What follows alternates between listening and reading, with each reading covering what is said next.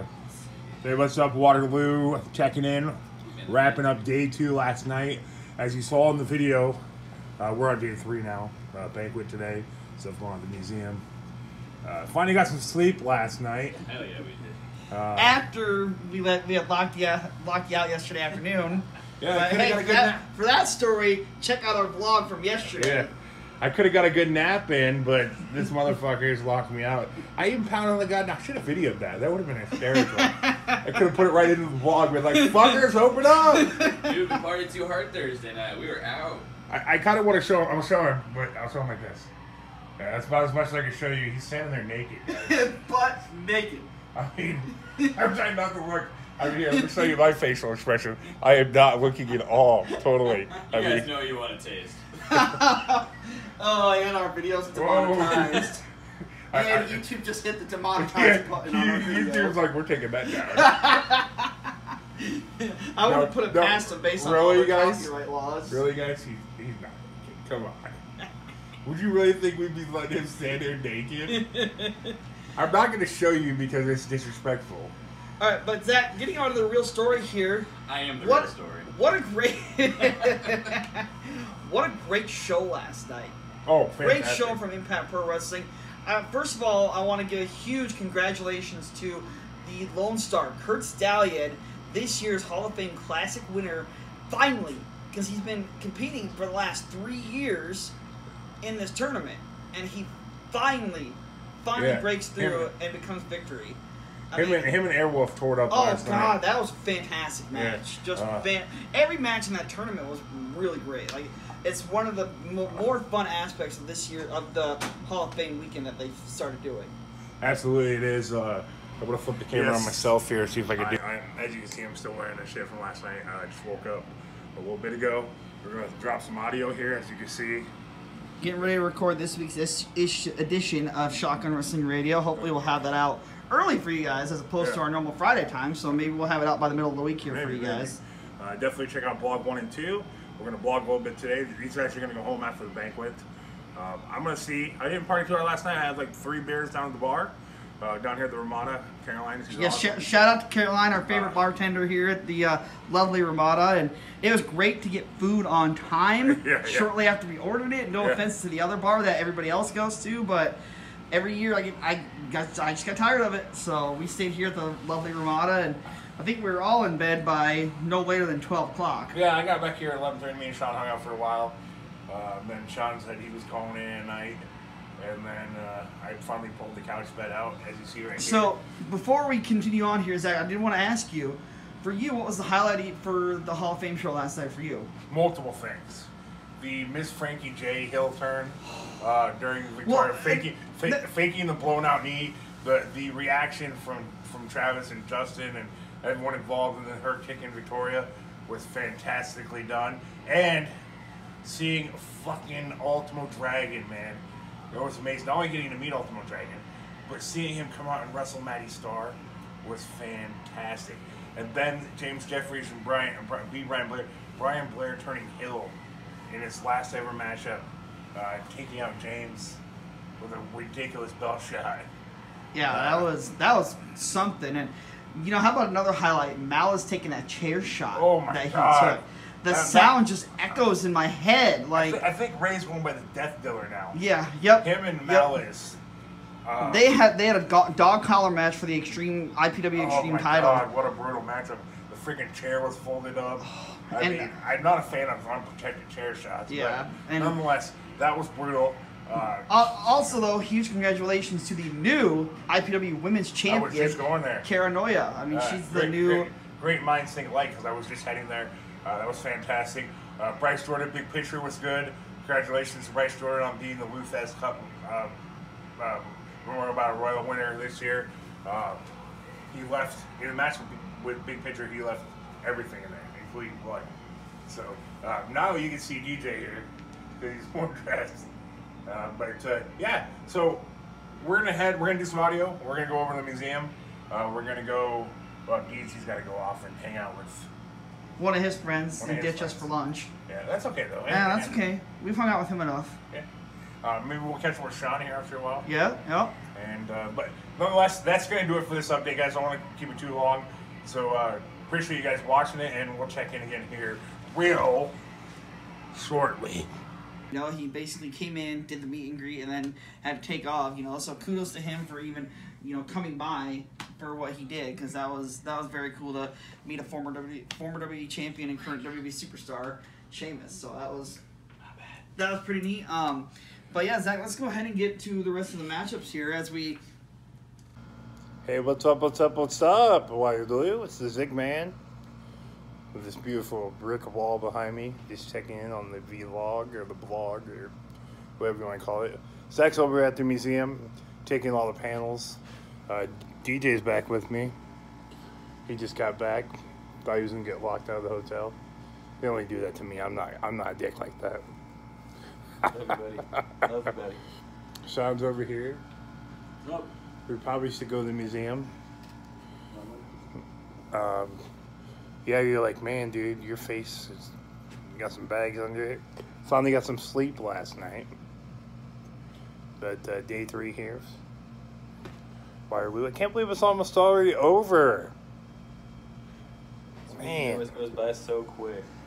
We have so much fun. There's so much action packed into just a few days that you blink, you miss it. But we still have the Hall of Fame ceremony tonight. Always a good time, good food. Unfortunately, JR cannot make it this year. Always a good time to meet him, but looking forward to the Hall of Fame tonight. What do you say? All right, the Zigman, Shotgun Wrestling. See you soon. Zigman with Shotgun Wrestling Radio at the autograph signings. There's Zach over there. Zach! Say hi. What? Say hi. Hi. On the blog here at the Dan Gable Museum, getting ready to meet Natalia and Phoenix. Big line. There's the champ. James Jeffries. Sean. Just waiting in line. But we're here at the Dan Gable Museum today. And we'll catch up with you one more time a little later on at the hotel. And then the banquets. Hey, don't fucking drive, kids. Yo, definitely not. We just got done meeting Natalia at the museum along with Beth Phoenix. Sean Fox with Please me. don't kill us. Dylan Kroger. Yo. Zach Takes. Just doing a quick blog update here. Green light, go. Give us a short. We're going to get some food at, of all places, Quick Start. But Can you get us a discount? no, not really. I don't get a discount. But we're running out of Quick Start at 63rd, get some food and some other shit. Might buy no, we get ice on that thing. I might get an energy drink though. But I just want to do a quick update, just checking in. We're driving, don't ever do this. It's kind of raining here in Waterloo. Getting ready to go back to the hotel. Getting ready to go to the banquet a little bit later on. Look forward to that. And then these guys in the back will peace out. And then me and Sean will see what the night brings on Saturday night here in Waterloo. Let's do it. So let's get out of here though. See you soon. They every time you have a wrestler at that show, I'm vlogging. Oh, cool.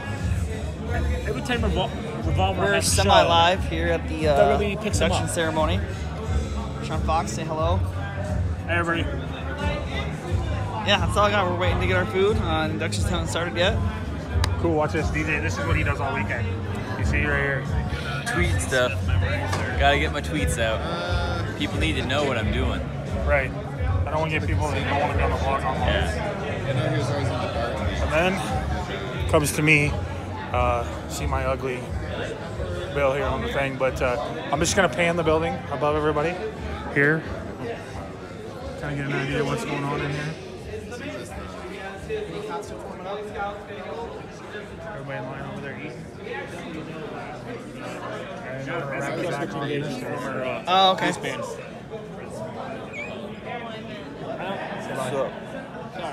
That's all I got. All right, Zigman and Zach Takes checking in at the banquet and day 3 of the blog. See you guys soon. This is what it looks like right here. Where it was like they were advertising or something. Marty, you're mixing earlier. I hear somebody laughing.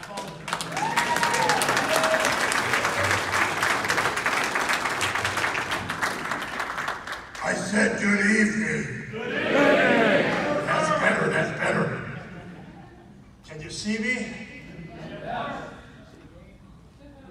To say that Jerry Briscoe, I'm not sure, I wasn't sure, but now I know who brought B. Brian Blair into the business, so you and I gotta go and talk later.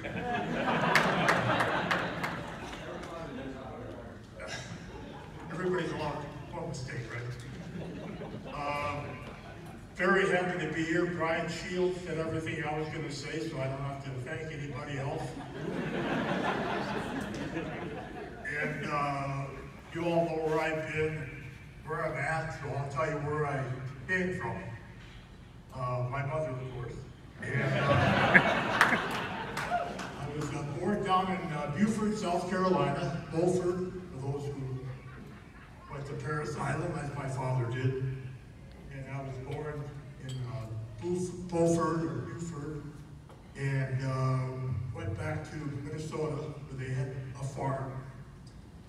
And that's where I grew up, Minnesota. And of course, AWA was the wrestling that we watched. For Gagne. Thunderbolt now, so that's on me. What a great evening and some amazing stories, and I just want to say thank you to everybody. And I don't know why these situations make me so nervous, but so I have some written words down, and I'd like to tell you guys a story of kind of my journey, because I think it's kind of relevant to today's climate in sports and in wrestling. So, from the time I was a little girl, all I wanted to be a wrestler. But I had no idea that there was a difference between amateur and pro wrestling. To me, amateur wrestling was something you did in order to one day graduate to the skill level of pro.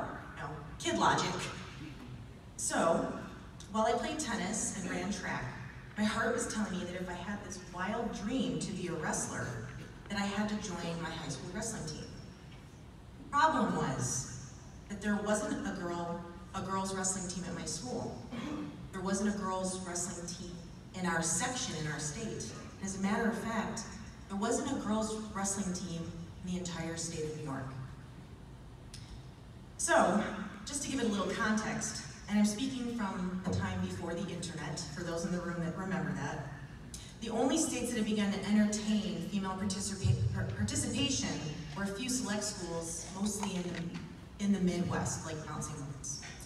And at that time, if you were a girl like myself that wanted to wrestle, you had to wrestle the boys. So, in high school, the winter sports sign-up sheet was passed around. I wrote my name at the top, as I did every sports season, took a deep breath, I took the plunge, and I checked the box under boys wrestling. The next thing I knew, I found myself being called right into the principal's office. So I was terrified. Our school sports director sat me down and said, I noticed that you made a mistake on the sports sign-up sheet. You checked a box under the boys sports column. And so I timidly said, yes. Knowing full well that I wanted to do this, perhaps more than anything else I've ever wanted to do in my life. So the sports director leaned into me and said, yes, you made a mistake? And I took one big, hard swallow and I said, yeah, I made a mistake. Just like that, I chickened out. I freaked, and so I chose winter track instead. So fast forward to 1997, the year that Dolly the Sheep was cloned and Harry Potter was published. And here comes the winter sports sign-up sheet again. I got clammy and cold as it moved from one student to student, heading my way to my desk. And finally, as that sheet was placed in front of me, I wrote my name, took another deep breath, and checked boys wrestling. And soon, I found myself again in the principal's office. And I was faced with the exact same conversation. So, I noticed, young lady, that you made a mistake on your sign-up sheet. You checked boys wrestling. I started to break out in a sweat again. This time, I just nodded. Our athletic director asked, did you mean to check girls' winter track? And I felt the deja vu of the moment falling over me again. But I mustered every last drop of courage I had and I said, no. So our athletic director, looking a little perplexed, said, "No, did you mean girls basketball?" I looked at him and I said, "No, I want to wrestle." And this was one of the biggest decisions of my life. Now, some people were receptive. Some people were awesome. They were proud of me and encouraging, but not everybody. Some people were angry, including my own parents. They were hateful and judgmental, called me attention-seeking, questioned my motives. And I learned that the cost of going after something you truly believe in is huge. So I wanted to close tonight by sharing a beautiful quote by one of the most stellar human beings I've had the pleasure of knowing, Bret the Hitman Hart. Bret sent me a lovely text and said these words: "You always know great people by the company they keep." And I think the same could be said for our congregation here of gritty warriors. And Charlie Thez gave me another wonderful quote as we were talking about the values and the experiences that we felt in wrestling and things that Lou felt. And Charlie said to me something that just stuck. In wrestling, we stick by our friends. And to me, that's what this museum is all about. Brothers, sisters, we get each other. That's special. Thank you.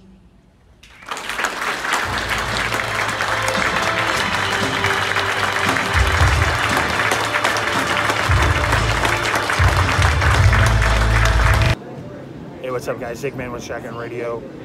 Back here at what we're now calling the Hot Bar. Hot Bar. We checked it out down the road. Not a lot happening in Waterloo tonight. Bengal was good. Good to see Beth Copeland, Beth Phoenix, if you will, inducted in the Hall of Fame. I enjoyed Brian Shields' speech as well. Dude's pretty tight, pretty sweet, pretty awesome dude. So, nonetheless, it's been a fun weekend wrapping it up here in Waterloo tonight, hanging out with Sean, as you can see here, because the boys had already went home earlier today, but we're wrapping up the last vlog. We're having a little soda water. A little soda water right there. Definitely at the what we're titling now the hot bar. So, but nonetheless, it's been fun. This bar, if we could start a GoFundMe for this bar to get some AC, we could do that. But nonetheless, this is the last check-in from day 3 in Waterloo. Tomorrow morning, well, you know what? I might do one more on the way home tomorrow. Just wrapping up the whole weekend, and this should be out here soon. Also, look for the new episode of Shotgun Wrestling Radio that we taped just earlier today in our room upstairs. So, fun weekend again so far, and here I am having this sugar water right there, and my buddy over here is Yolo. He gave it up, and he's been doing good, and he's hung on me all weekend long, and I've been an asshole. So, but nonetheless, check in with you guys soon. Love you. Thanks for the support from what we're entitled the Hot Bar. But yeah, check us out. Fan. Those are your biggest fans tonight, man. And fan over there. So, all right, love you guys. Talk to you soon. Hey, good morning, guys. Last day, heading home. Checking out 8:20. A little after 11. Had to grab one more bag. Gonna get some soda over here and head for Marshtown. So, just wanted to check in one last time and tell everybody thank you for the weekend. Thanks to Troy and Shillington, the whole IPW crew, everyone involved with the Dan Galen Museum for another fantastic weekend. And I can't wait for 2020. I'm already excited to get back to Waterloo again. I can't believe it's over. Zach and DJ headed home last night. Thanks to Sean Fox for hanging out with me on Saturday night. And it was also good to see Ace, Kyle, and everyone else. So thanks everybody for the fantastic weekend, and we'll see you next year. And I definitely got to get back to Des Moines shows too. It's been a while since I've been night beat up Des Moines. As Nicole called me out on that. But I'll get back to it, I promise. See you guys, love you, and look for that new episode that's probably out before this. So check it out.